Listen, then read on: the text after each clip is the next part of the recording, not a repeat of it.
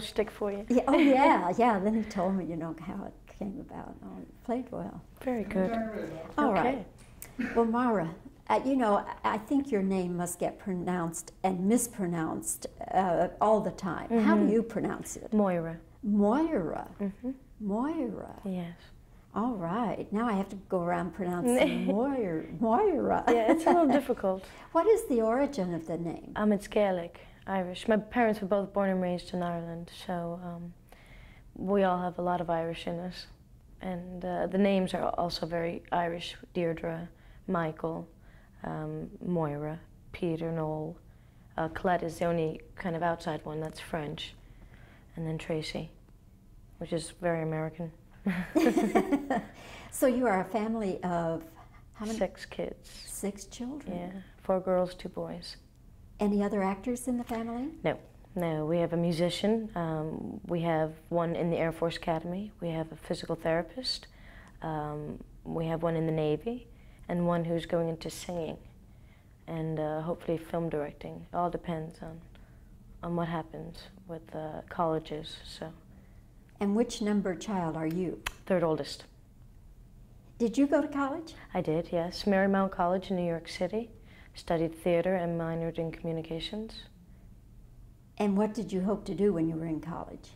My plan was to go to Broadway because we all come from a musical background. My father is a musician, and growing up we took all different types of instruments, and I sang.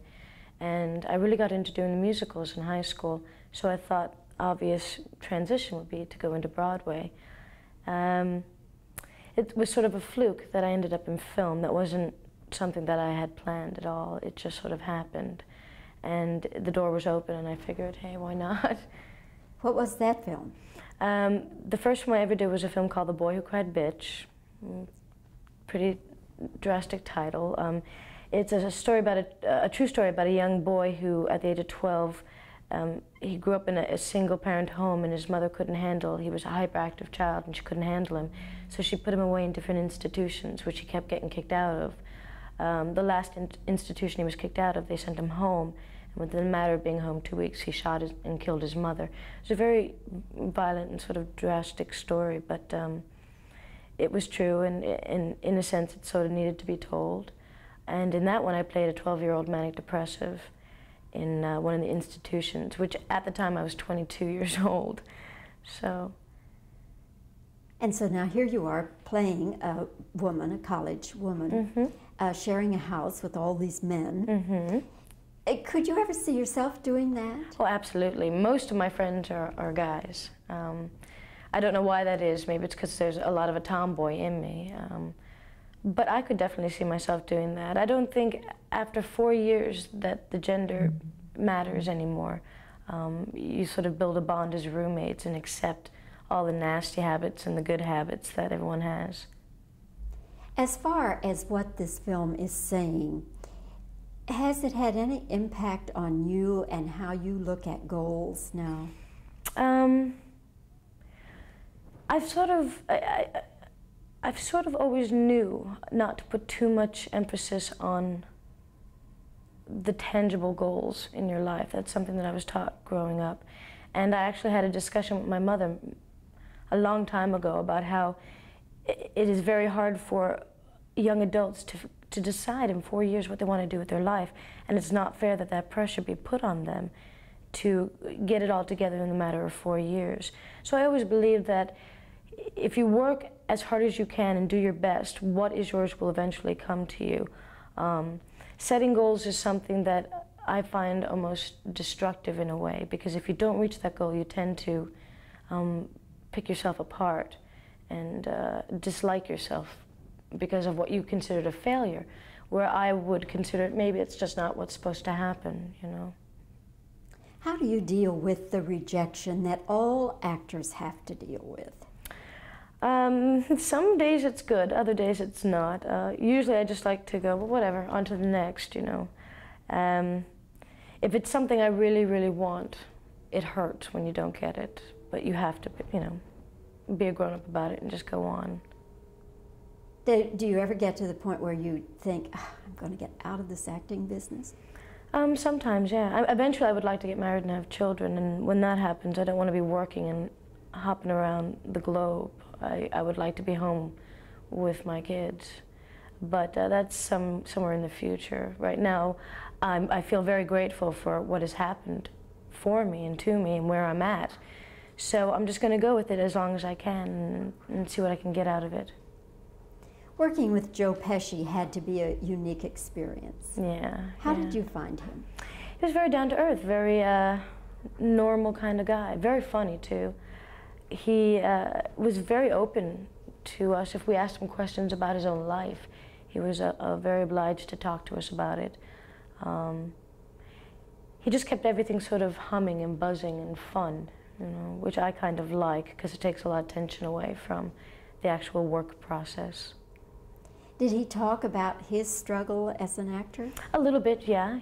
When we asked him the questions, you know, he wouldn't offer it unless we did ask him. So I remember one night we were all sitting. He took us to an Italian meal. He loves Italian food, and of course we got to eat the best Italian food with him. And we were just all sitting around the table, all asking him different questions about how'd you get started, where'd you live, you know, were you ever married, did you have children, you know, the third degree in a sense. And that was actually the first time that we were out all together as a group. So all in all, you'd say this was a good experience? Very good experience, yes, yes. Are you at the point in your career where people now recognize you? Not that much, no. I find that on screen I look a lot different than I do in everyday life, and I need glasses, so I wear those usually day to day, and people just can't tell that it's me. Occasionally someone will do a double take and they'll be like, it is you, isn't it? And that is occasionally, and I don't mind that. I'm actually quite happy that I can still remain in my own day-to-day life anonymous and maintain a sense of privacy. And that you don't have to have 3 bodyguards every time you go out. Exactly. I never, ever want to get to that point, ever, ever. I find that so, for me it would be unbearable. I couldn't live my life like that at all, not at all. You told me you were moving back to New York? Mm-hmm. Mm-hmm. Bob, I'm going to stop you right there and change tapes. Okay. Get that question in. All right, all right.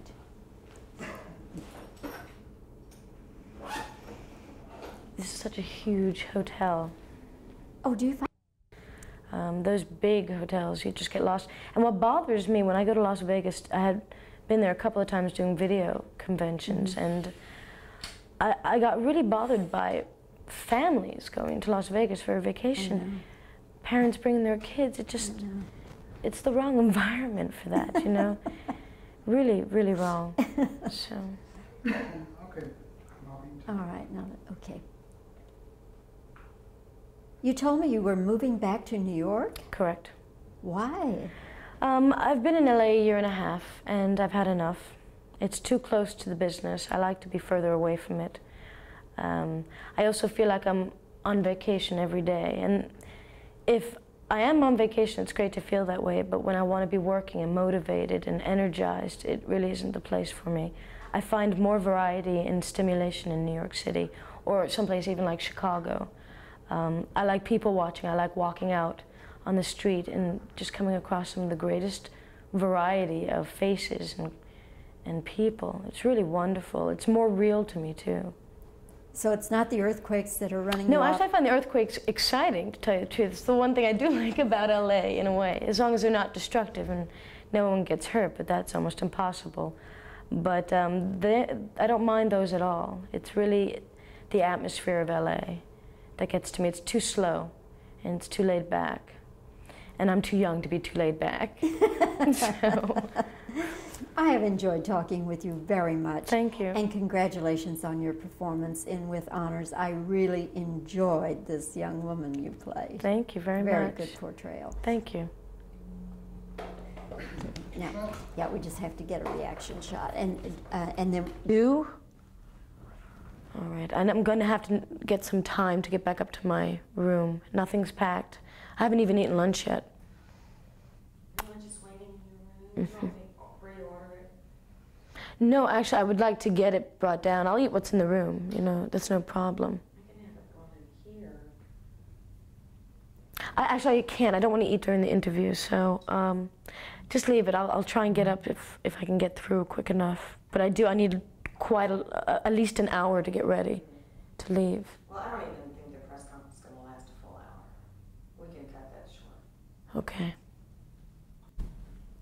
I wish someone had told us during lunch. I had no idea. I thought we were going to have a lot of time afterwards. I thought so too, and when I called LA, they told me that they just booked all out. Isn't that nice of them?